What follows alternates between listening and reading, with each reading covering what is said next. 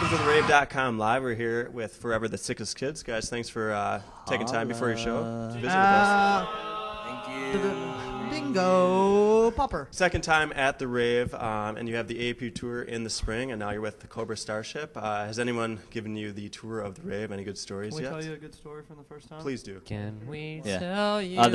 We haven't gotten a tour yet, but the first time, Kyle walked down in there, and if you'll take a look at his hair, like, he was down in the pool room, and, like, this chair flew across the room, and then he blacked out, and then he came back on the bus, and his hair was, like, trippy blonde.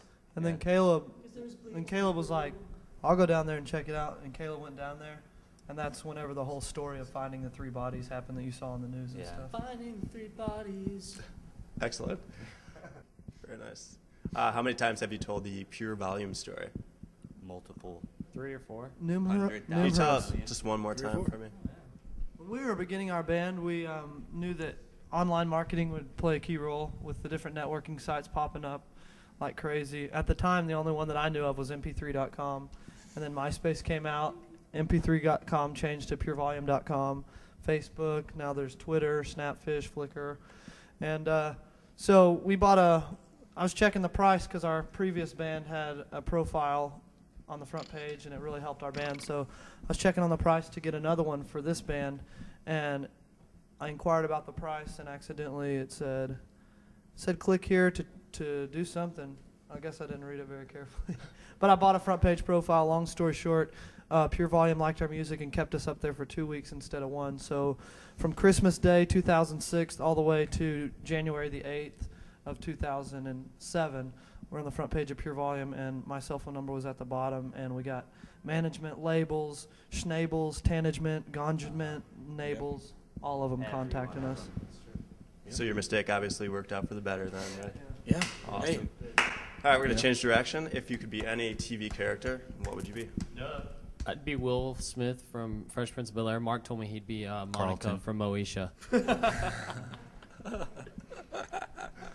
The CD, Underdog Alma Mater. You guys want to tell us a little bit about that? Yeah, the album dropped April 29th. Came out on Universal Records, Motown Edition. It was the follow-up to our first CD that came out, Television Off Party On. Mm-hmm. And we are super excited about pushing our second single to radio, which comes out in December. What's it called, Jonathan? I can't tell him yet, can I? Who cares? Oh, who cares? She's a Lady. It's going to be our second single. You heard it here first. If you don't know now, you know. It's the Rave Show. And we're stoked because She's a Lady has been the #1 selling song on iTunes for the past 3 months straight. Yeah. Even through the Halloween season, it's the #1 Halloween song. Yeah.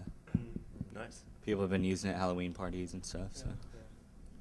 Great googly moogly. Well, guys, thanks to Forever the Sickest Kids, and be sure to check them out next time you're at the Rave or a city near you. And the CD is Underdog Alma Mater. Check it out, and thanks for watching Rave.com Live. Yes. Ding, ding, ding, ding, ding, ding, ding, ding.